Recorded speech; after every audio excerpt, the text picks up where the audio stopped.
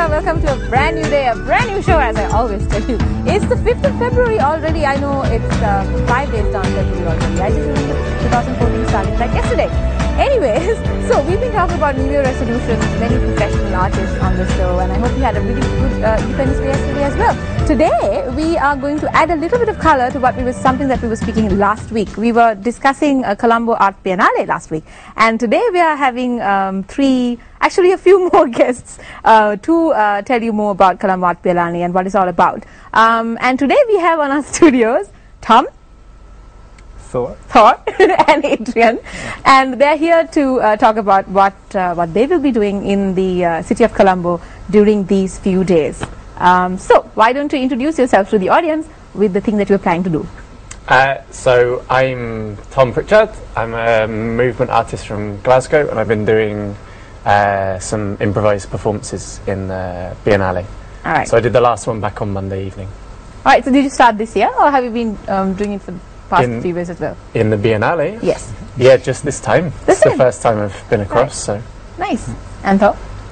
My name's Thor, as you've gathered. I know everybody must be thinking about some different Thor at the moment, but that's okay. Yeah, it's the same one. The different one, who is?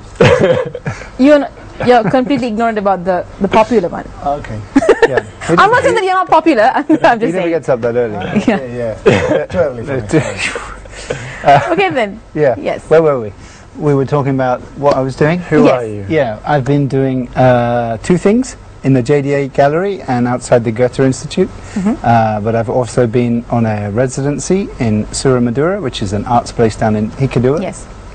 And I've produced an installation that involves voices from Sri Lanka mixed with voices from other countries in this installation called The Speakers, and it's a gathering point. And then the other pieces in the JDA Gallery is like a helmet of kind of based on an image from Velaveria. Right. Have I said that right? Yes, of course, Valiveria. Okay. Valiveria, that's Yes, it. Every time I exactly. say it wrong. No, you didn't. It's Okay. cool. And based on an image from that, it's a policeman's helmet made out of a cooking pot, a rice Wow. pot Nice. that hangs in the space and slowly tracks around. Tom did a great performance piece based around it, and yeah, that's enough for now, isn't it? Yeah. It's okay? It was. You something like this. All right. It was, yeah. Why don't you introduce Bringing yourself? energy to the, yes. Of course, of course. How are you feeling this morning? I'm feeling incredible good. And Yesterday why? was the National Day. Independence Day, yes. National Independence Yes, Day. same thing. National Independence, yeah. All right. Anyways, introduce you to yourself to the audience, please. My name is Adrian Schwarzstein. I'm from Spain, but I'm born in Argentina. Okay. And during last week, I was giving a workshop about street theater with local artists, local performers, wonderful actors and actresses. And yesterday, during the National Day, we went out and sing to the audience. Right. Yes, something like, Today is 5 of February. Good morning, Sri Lanka. but Yay! people were not so how you say, so calm. They were a little bit like, oh, what's happened here? Why are they coming here? Actually, it was a nice provocation, giving a little bit of our love to the audience. I don't expect. All right. So looking at you, I'm just judging. Are you all morning people? It depends what's going on. Really. Yeah. Morning. Yeah. Well, since all of pre- you... morning. mornings, I'm still coffee, up. I guess, Yeah. is the All right. question, isn't it? Yes. I must admit I haven't had a coffee yet. Okay, so basically Yeah. being artists and being a big part of the Colombo Art Biennale, what's it been like, the past few days in Sri Lanka and the contribution that you've done with the local artists as well? How was the complete experience? How did you feel about it? I enjoyed, so on Monday night I did an impromptu performance with a local artist, Vanuri. Wow. And that was really lovely. So I did 2 solos last week, and then something with someone from here on Monday, and that was, it was really nice to kind of meet in the space and do that. And there's been lots of folk talking about coming and speaking about the performances. Yeah. and the feedback being that it was interesting, but people didn't really know why. And that's a really lovely provocation. It's a really lovely kind of invitation to have a conversation about what the work is and how it's taken, and yeah, it's good. It's nice. How's it been for Thor and Adrian? It's been good, really well received, and I had some great guidance in the beginning as well. When I was doing research before I got here, a lot of things that I read always kept leading back to a site called Ground Views here, and they do some really great kind of alternative thinking journalism. And I went and met them and had some great advice on what kind of things would be interesting to follow, which I did. But working with local voices, getting people to read stuff and speak stuff that's been tweets that people have written online, covering events where they've been fighting for their right to protest in public space, or for their right to speak out, and the right to use public space as a space to say what you want, basically. And so this piece takes those voices of people reading stuff that's, for instance, people have written tweets to describe what's going on at an event, but it all ends up in the same place as Justin Bieber Lake and in this kind of strange plastic land, and then getting real people to read those and bring those voices back into the real street, and having them in a kind of public space, and broadcast in a public space. That's been really good, and the project is kind of based around like the installation piece at Goethe, which you have to come down to. There's a little fire and we make cups of tea, and you're welcomed with a cup of tea, and the point is to kind of create a gathering of people, and so that's been great, because I've been there hosting it for the first 2 days, making tea and meeting people and talking about the work. So today they didn't want to give us. They didn't give you tea? No. Why? I don't know. Maybe coffee. No. So we have to ask again. We want tea. Okay, tea should be part of it. Tea, fire, smoke, that's all part of it. It's a meeting point, tea. Okay. It's very good. And his pieces, when he was doing the workshop, Adrian's doing the workshop, they were winding their way through the piece and out onto the street and what have you. So there was a whole, and Tom was doing a piece with the thing in the gallery. So there's been some really nice kind of I don't know, what do you call it, cross-pollination, things going on between each other. Contamination. Contamination is a better word. Contamination, exactly. Cross-contaminated. I like it. I like very much. I like very much what you say about provocation, because using the public space is a kind of provocation. Of course it is. And I have to say that the day before the performance, we get stopped by the police because they say, sorry, you are not allowed to dance and sing in the street, because part of our performance. And I say, why? Well, we don't understand. You must have a paper. And I say, for me, the paper is when the audience laugh and enjoy and they enjoy the performance. Yeah, but no, this is not possible.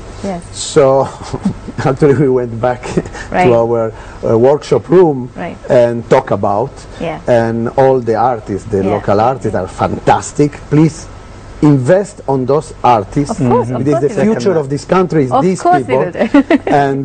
And actually, we decide that anyway, we're going to perform. And yesterday was fantastic. Amazing. I'm really glad that you're having a great time. We have to go for a very short commercial break right now, but after that I have so many things to ask you guys. So tune into Good Morning Sri Lanka after the commercial break. Bye. Adios.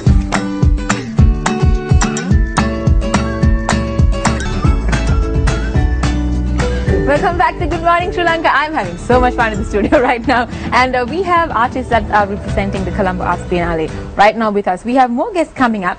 But we were talking about their individual performances. So right now, the question that came into my mind was that Sri Lanka is a country that just came out of ethnic conflict, and we are still starting to discover how to use public space. Like you were saying, performers were subjected only for interior places before the ethnic conflict ended. And right now, Colombo as a city is experiencing a brand new face into it, and people are seeing the beautifying of gardens, the beautifying of streets, and people are more free to use the public space than before. So the face that you see right now in Colombo is much different than it was before. My question, I have a couple of questions actually. The first question is, have you seen Colombo before this year?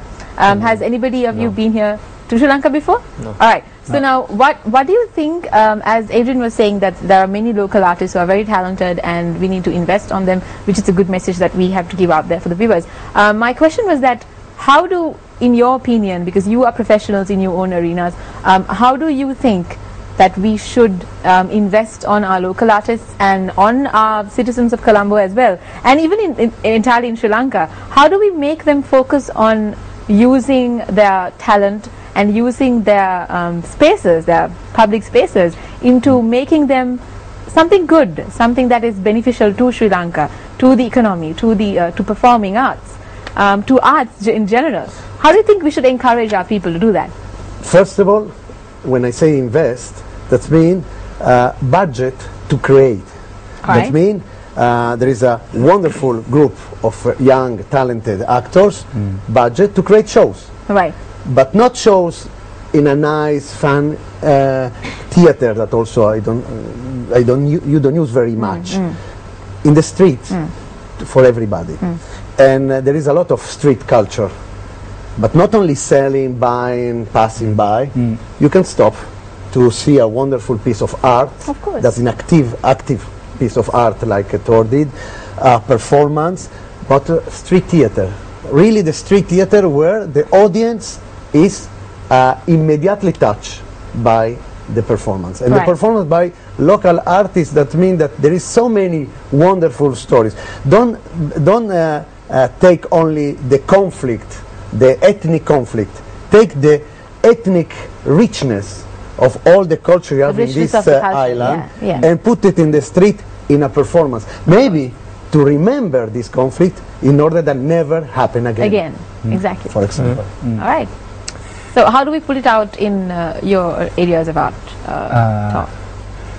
I think the thing about public space is how people come across something in public space is very different to if they go to an art, theatre, kind of cultural establishment. Because as soon as you're going to an art gallery or a theatre, you're already thinking, okay, I'm going to go and see some art. That changes the way you're going to look at and the way you're going to interact with the work. And it also filters out a lot of the audience to only those kind of people. So rather than, one of the beauties of doing stuff in public space, and which is what I would encourage arts and arts to be doing, like Adrian said, because people will stumble across it. They won't come there with art goggles on, some will, but there will be people who will stumble across it, and then if the work's of good enough quality, it's going to be something that people will start interacting with without thinking I have to have this art knowledge, I have to have this certain kind of way of looking, and you don't have to have that. So I think that's invest in doing more projects in public space. I mean, what CAB's doing by putting stuff in different venues is a good start like that. But I think it would be great to see stuff that's really out there in the streets and unusual places. I mean, what artists are really good at is spotting places that have been forgotten. That have somehow there's something there that they really see. And what I think a good artist in public space can do is change the way we use a space for a period of time. And temporary stuff, that's really good as well, because a lot of public art tends to be stuff that's there permanently. If you do something temporary, it transforms the space for a period of time, and then you give it back to the people, and you say, that's one way you could have used it, and now it's back with you, and do something else with it. So it's stirring things up a little bit and just changing, but not in a bad way. It's stirring you up to think about how you can use your space differently, and how you can look at different perspectives. Okay. So yes, Tom.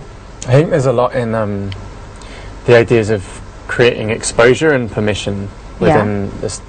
So if the local artists aren't invested in to go and study elsewhere or go and be exposed to other kind of forms or other kind of work internationally, or